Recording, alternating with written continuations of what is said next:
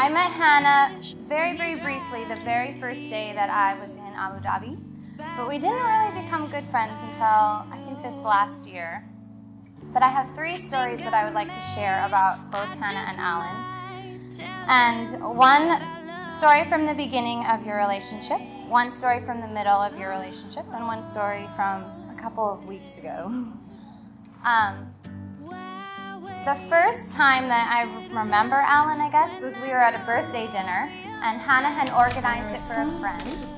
And in Abu Dhabi, it's kind of impossible to get separate checks when you go to a restaurant.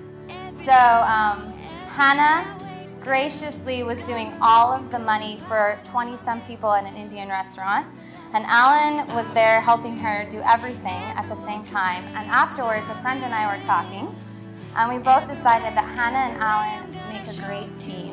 And so right from the beginning, we were definitely impressed by both of you.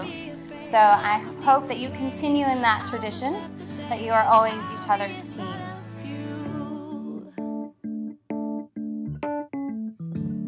Pinch me, wake me up, this dreamy feeling is almost too much, but never enough. Oh, butterflies flying so high, you hold me close. I really like it. Oh, I'm gonna cry.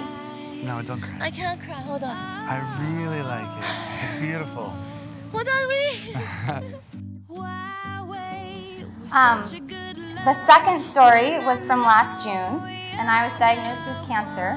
On my first day of chemo, Hannah and Allan spent the whole day in the hospital with me, and that meant really a lot to me because my family wasn't able to be there. And Hannah really reached out to me, and she and Allan would bring me lunch, and they would check on me all the time, and she didn't mind sitting there for hours and hours and waiting in line at the pharmacy for nausea medicine for hours and hours, and it really meant a lot to me. And that experience showed me that they do a wonderful job of taking care of other people and of taking care of each other. So I also pray that you continue to take care of each other and those around you. And you already do that so well.